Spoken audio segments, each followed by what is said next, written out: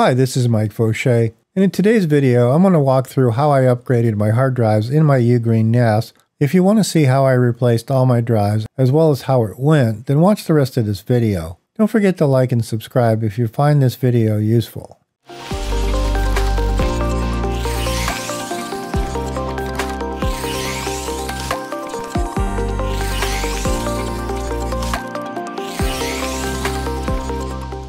To set the stage, I have multiple NAS units, and I've been using Unraid for my media needs for years now. However, my current device is too big and power hungry for what I need it to do. As I've been experimenting with the Ugreen 4800 Plus for quite a while, I became truly impressed with the power of the CPU when it came to transcoding, and found that Plex and Jellyfin to run really well even during real-time transcoding. The more I used it, the more impressed I became that a small 4-bay NAS could handle much of what I threw at it. As my huge Unraid server spends much of its time idling, the heat it was generating and the power that it was using became a concern. I wanted a more efficient way to archive data, store my media collection, and run Plex, Jellyfin, and a couple of Dockers while not generating a ton of heat or using a ton of power. Currently, I have over 20 terabytes of video data between my Blu-ray movies and my YouTube channel archives, and my Ugreen NAS currently has 4 4-terabyte drives.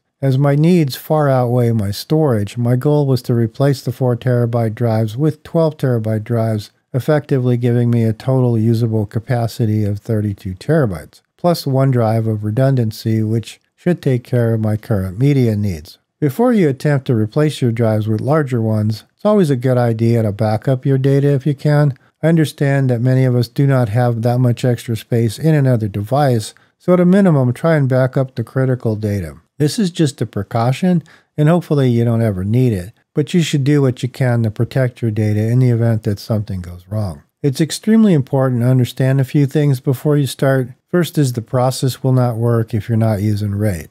You need to verify that the RAID configuration before you start, as these instructions only apply to RAID 5 and RAID 1 arrays. Secondly, you may want to change your RAID sync priorities to make this process a little bit faster, as it can take anywhere from 6 to 24 hours, depending on the amount of data, the speed of your drives, and the drive size. Lastly, these instructions need to be done one drive at a time, or you'll lose your entire array of data. You can't replace more than one drive at a time. In addition, you will not see any of the extra space as you replace the drives until you finish the entire process and have expanded the pool. The first step is to log into the web interface and go to the storage panel under hard drive. You should see all of your hard drives listed. Going to the first drive, click on the triple dots on the right and select Disable for the first drive. You'll be prompted with a warning. Select Disable and type the admin password, and it will pull the drive out of the storage array. You should see storage degradation warning in your storage panel. Next, shut down your NAS by selecting your profile and selecting Shutdown. This will shut down the device, but you'll still need to remove the power for 10 seconds and plug it back in to make sure that everything's been properly shut down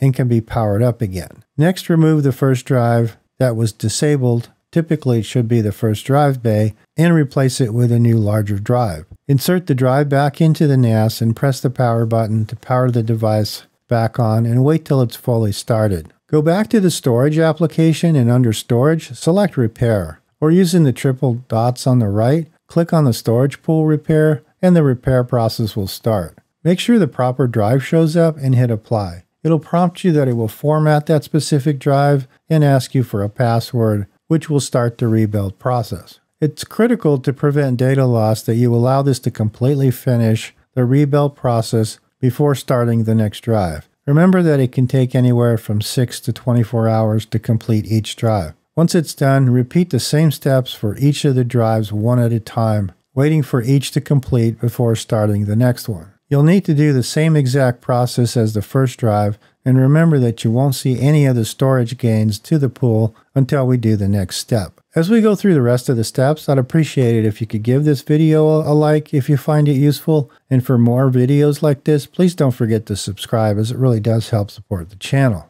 Once you finish that last drive, it's now time to expand the pool. Log back into the web interface and go to the storage application. Under storage, you'll see under the storage pool, you'll see an option to expand the pool to the full size. Click on expand and it will begin the process of expanding the RAID pool to the full usable size of the array, which in my case is 32 terabytes. Again, this will take some time and could take as long as a drive replacement, which can be 6 to 20 hours. The last step is to expand the volume itself, which you can do before it's completed syncing of the storage pool as I did in this video. However, I would recommend waiting until each phase is done. You can create a new volume using the extra space, but I prefer a larger volume as it's a bit more efficient use of storage. To expand the volume, select the triple dots and click expand. You'll be prompted for how much you want to expand it by, and it will show you the maximum amount of storage you can use. Assuming you want to utilize the remaining space of volume 1, type the number that's listed in the maximum and hit apply. Once you do that, sit back and relax for a while until it completes, which, as in previous stages, can be 6 hours or more. When you're done, it should look something like this. So what do I think of the process? I've done this with other manufacturers such as QNAP, and for the most part, the process is very similar. The only thing I found different with the Ugreen is that it was a little bit less automated and had a few extra steps than what I saw with the QNAP. The QNAP in Synology allowed me to just pull the drive and replace it, and it would just start rebuilding without any manual intervention. I didn't need to do anything else such as disabling the drive, powering down, or starting the repair. The actual rebuild process was the same amount of time, but it was just a bit more automatic. Given that you don't need to do this very often, it's not really a big deal, and overall the process worked flawlessly. I'm very happy with the extra space when everything was said and done, and it was relatively easy. I really didn't have any issues with the drive migration following these steps in this video, but as I mentioned before, I'd recommend backing up your data in case something goes wrong at any one of these steps,